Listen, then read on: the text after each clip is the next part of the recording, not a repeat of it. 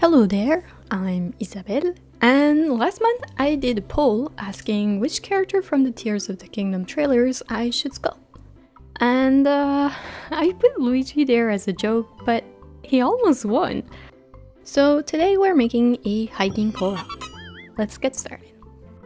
By the way, this project was made before the game's release, which means that I only have this image to work off of. So I had to make up some of the backpack's design. While I was doing some research online for references, I did unintentionally see the design from the leak art book.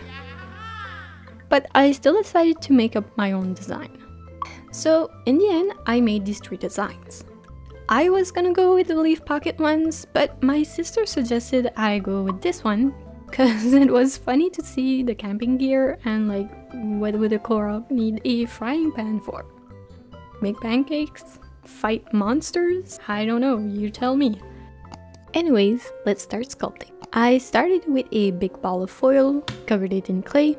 Then with a small ruler, I made an indent all around the bottom of the bag. I also added vertical lines on both sides and carved little lines and folds to make it look like a fabric seam. Then I baked the clay and sanded the backpack a bit to get rid of the lumps and bumps.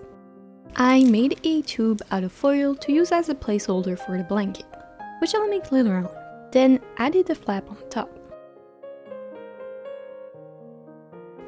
If I were to make this again, I would use craft foam for the flap instead of clay, cause it cracked in a few spots while baking since the clay was so thin.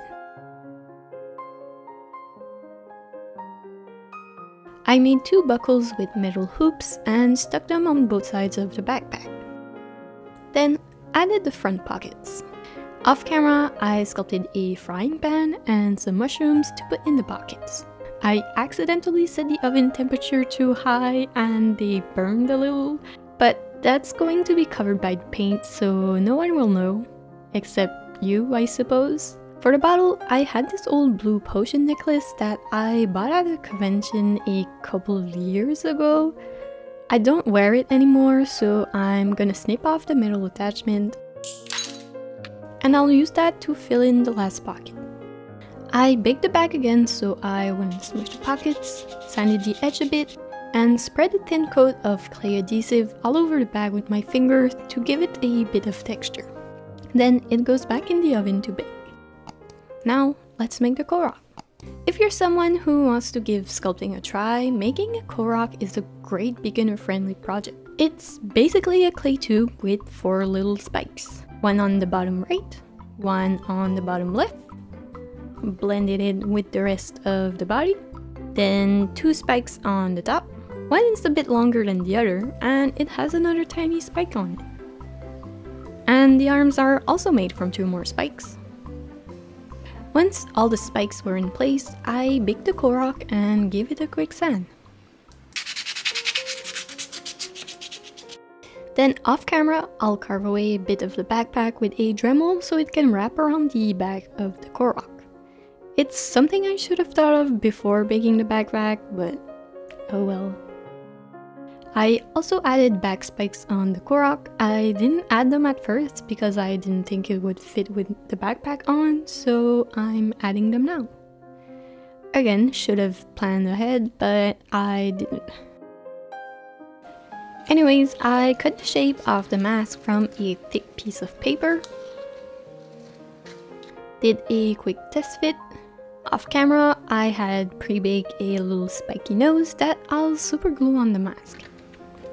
Picking it up was a struggle for some reason.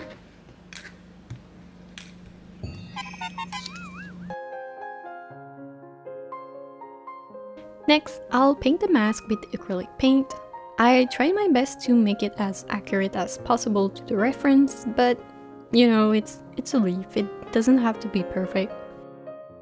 And while I do that, maybe now would be a good time to give this video a like, or consider subscribing if you want to stick around for future projects. Speaking of future projects, I have been planning to sculpt a Ganondorf bust since last year. I even bought the clay and all a while back. So I'm super excited that we're getting a rehydrated and redesigned Ganondorf in this game, so hopefully I can get some good screenshots to use as references once the game is out. I don't know what's the general opinion on Ganondorf. I know he's a villain, but I mean, you gotta respect the man for his multiple attempts at world domination throughout the years, and he's also my go-to fighter in Super Smash. Yeah.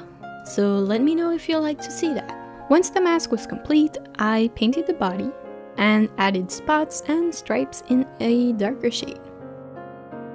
Then I glued the mask on and realized the Korok was way too green, so I went back and redid it. Now let's paint the backpack. Nothing too fancy, just brown and more brown. I added the leaf veins design on the flaps.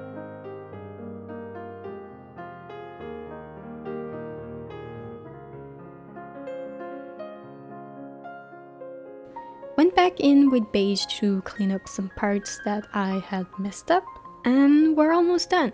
I just gotta finish the base and the accessories. For the base, I used a scrap piece of foamcore board that I cut into a circle. I then covered it with a thick paste made from sawdust, Mod Podge, and green paint. Once it was completely spread all over the base, I covered it with a plastic film and pressed the backpack in the base.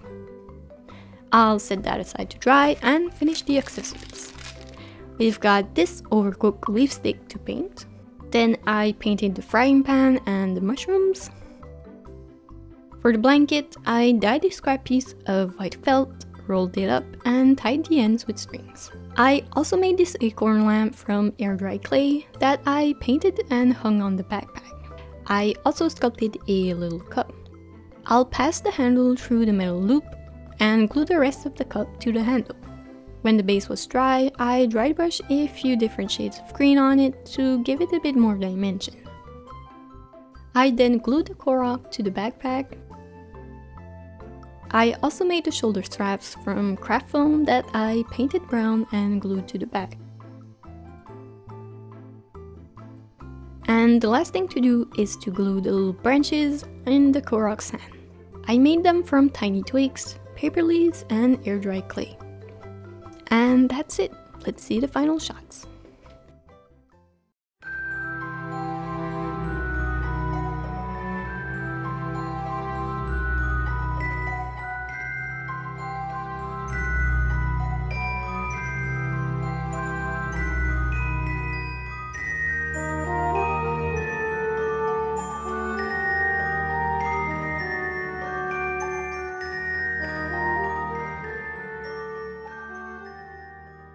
Thanks for watching. I hope you enjoyed this video, and I'll see you next time.